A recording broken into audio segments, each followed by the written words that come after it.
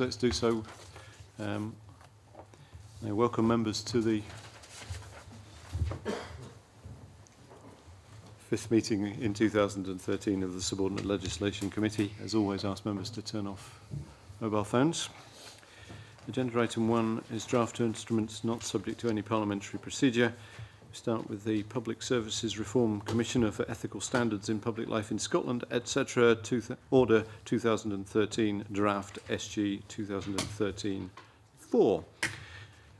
This instrument is a draft of an instrument which the Scottish Ministers proposed to make under the Public Services Reform Act 2010. It is required to be laid before the Parliament for the purposes of consultation by section 26(1) of that Act.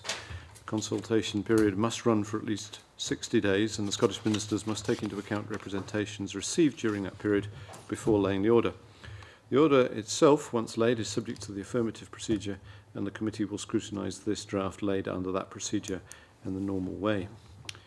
The legal advisers have raised 2 minor drafting errors. Firstly, paragraph 3 of Schedule 2 to the order amends section 9 of the Ethical Standards in Public Life, etc. Scotland Act 2000 by substituting Commissioner for Ethical Standards in Public Life for Public Standards Commissioner for Scotland, when the correct title of the new Commissioner is the Commissioner for Ethical Standards in Public Life in Scotland.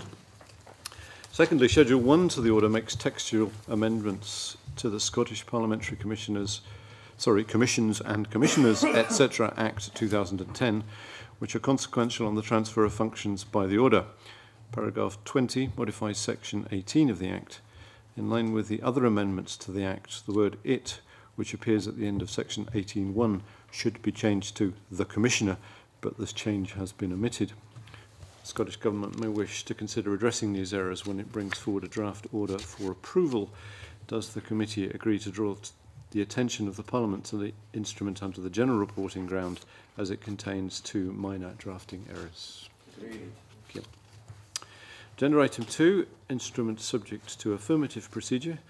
No points have been raised by the legal advisers on the Children's Hearings Scotland Act 2011, transfer of children to Scotland, effective orders made in England and Wales or Northern Ireland, regulations 2013 draft. Members may wish to note that an earlier version of this instrument was withdrawn as a result of an error identified by the committee. No points also have been raised on the Social Care and Social Work Improvement Scotland Requirements for Care Services Amendment Regulations 2013 draft. Is the committee content with these instruments, please? Thank you. Agenda item 3, instruments subject to negative procedure.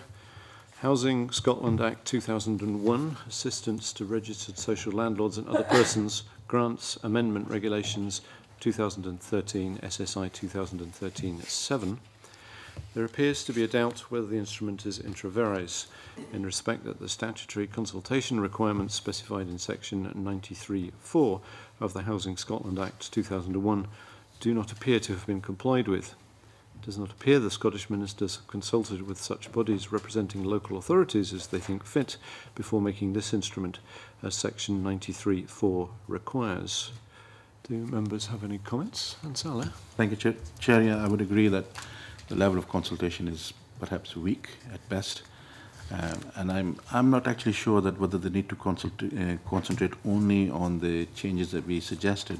It may well be that they may have to revisit the whole document itself, and therefore I would agree that the consultation has not been carried out to its fullest, and as I believe it's required to do so. I think it will be beneficial to the ministers as well. It will protect them against any challenge as well. Okay. Any other questions?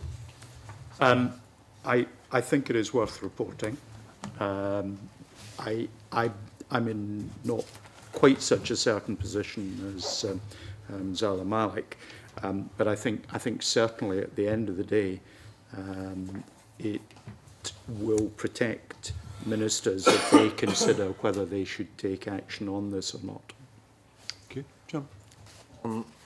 I agree with Stuart that I think it is worth reporting. I would welcome the changes that have been brought forward as a result of the committee's observations and scrutiny of the previous instrument or draft, I think that it is vital that it is properly consulted upon, and I appreciate there is some doubt, but it is by virtue of the fact that these changes that we suggested have been made that that section of the instrument has therefore not been consulted on, and therefore that certainly could leave it open to challenge, as I understand it, that it might very well be inter vires, and were it to be found so, then the consequences of that in terms of the awarding of grants, etc., that this instrument would have allowed would make these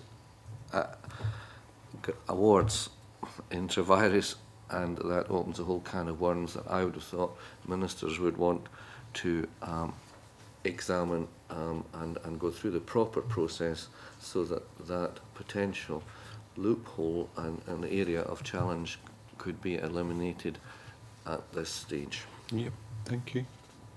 Okay, so does the committee agree to draw to the instrument to the attention of the Parliament on reporting ground E, as there is a doubt as to whether it is actually intra vires? Thank you very much. We come to the Energy Performance of Buildings Scotland Amendment Regulations 2013. This is like 2013-12.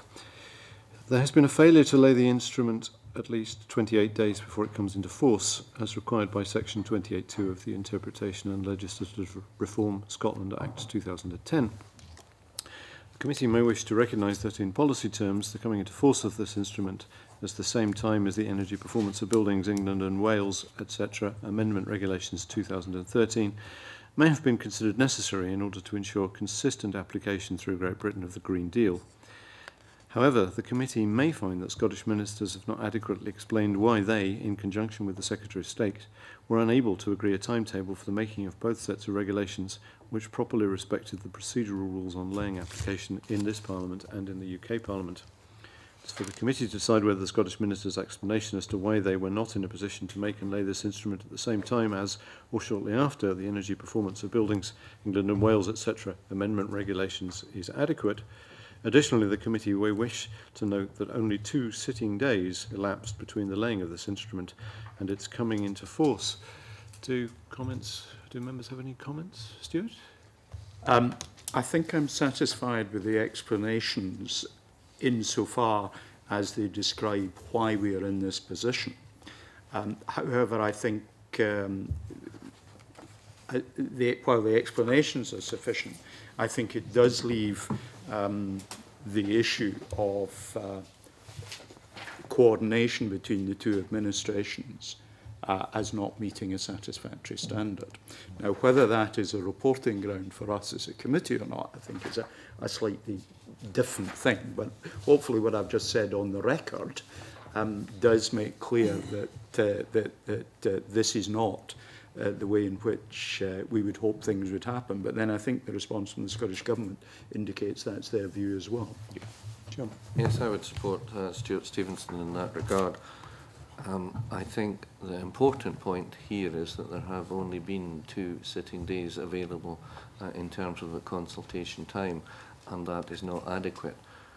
As to where to apportion blame as to the uncoordinated approach, I'm not sure that we're in a position to judge, but there has nonetheless been a failing here of process between apparently the 2 governments, and the upshot is that there has been an inadequate consultation period provided, which reflects on us as a Parliament, and therefore that's not to be welcomed.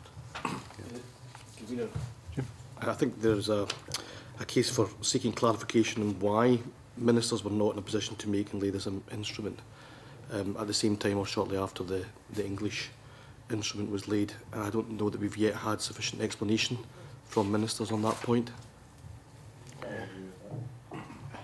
Well, my reading of what we have is simply that They've not adequately explained the last one they got was not what they were expecting, so they had to change it.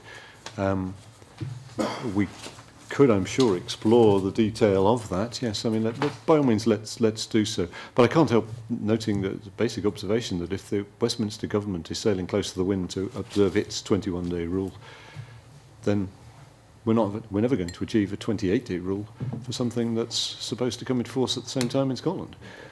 I think, from my reading of the notes provided, is that there's a claim that there has been a coordinated approach, which self-evidently that coordination has broken down. And I think that's probably where the difficulty lies.